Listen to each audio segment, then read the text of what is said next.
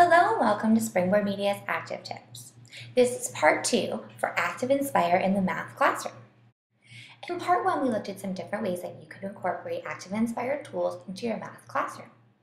In part 2, we're going to take a look at handwriting and shape recognition, as well as creating tool tips and some other ideas for how you can hide and reveal. Another aspect of ActivInspire that you can use and utilize in your math classroom is the idea that you can create different layers. What I have on the screen right now is text, annotations, and a shape. So if I were to clear annotations, all that information is gone. This way you can make a template that you use over and over again. Perhaps I just want to get rid of the measurements and leave the letters so that I can create multiple albums with the same picture. I can actually convert this handwriting from an annotation into an object. And to do so, I'm going to select around that object, just so I make sure I have all the parts of that letter covered. If I'm sitting at the board, I'm actually going to click the button on the pen. If I'm at my computer, I'm going to right click or control click. So in this menu, you can see I have convert to text. So this will now convert this to text. If I clear the annotations now, you can see that the letter would stay. So you could do this to all the letters that you had written, and then you could keep them as objects on your page. Then you can change the values of the numbers or where the variable was for the next problem. ActivInspire also includes shape recognition, which can be really helpful in math. When you're drawing shapes freehand, it's going to recognize them and print them as the closest regular shape. You can add this into your toolbar by going to File, Settings, or View, Customize, and going in through Commands, and I'm going to add Shape Recognition to my toolbar. Now when I click on Shape Recognition and I begin to draw a triangle, you can see my triangle is not exact. However, it kind of evened it out to the best degree possible by making all the lines straight.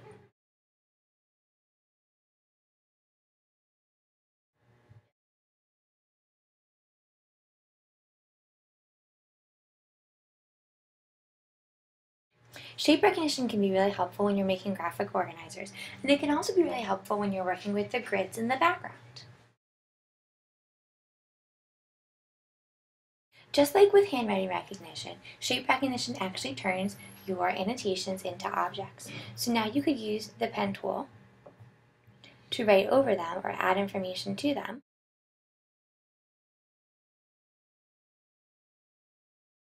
And then if you cleared the annotations, it's going to keep the shapes there but erase what you put over them.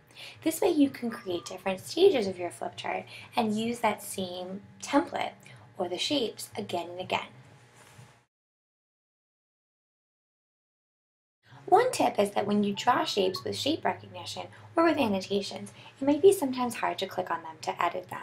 If you click inside, you should see the marquee handles. And now if I open my property browser, I can see the outline, and I can change this to now be a dashed line that's thicker and even a different color. I can also add a fill to this, even if when I drew it on the board, I didn't connect all the corners.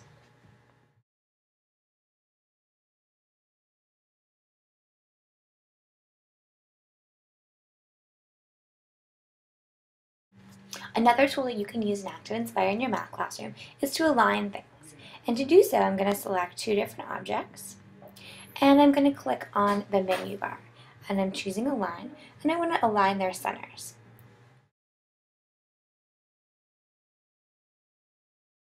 I can also align them to the right of a box, to the top, to the center of their y-axis, to their width, or to the left. So this can be helpful, especially if you're using virtual manipulatives and students move everything around the page. You can select them all and choose a line to put them back in the right place. Of course, you can also access all the math tools right here in your toolbar. Your protractor, ruler, set square, compass, dice roller, and calculator, and you can actually customize each of these tools in your settings. So if we go into our settings,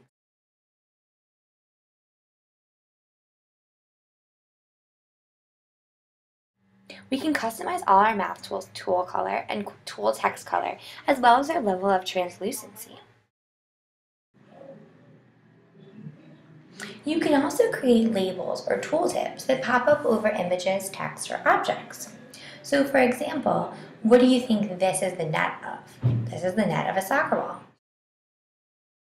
This is the net of a cube. So how did I do this so that they popped up over here? In your browsers, you want to go to the property browser. You can't see this right now because I don't have anything selected. Let me click on this image. So now my property browser changes completely, and I have this option for label. When I click on label, I can see there's a caption that I've added, the font size, the font color, the font, as well as the outline and the background color of that tooltip. If I put this on always on, it would always stay there. If I put this on tooltip, I could now have students guess, and then when they move the mouse or the pen over this object, the tooltip would pop up. Thanks for watching part 2 of ActivInspire in the math classroom. Check out our website for more information about our professional development courses and workshops.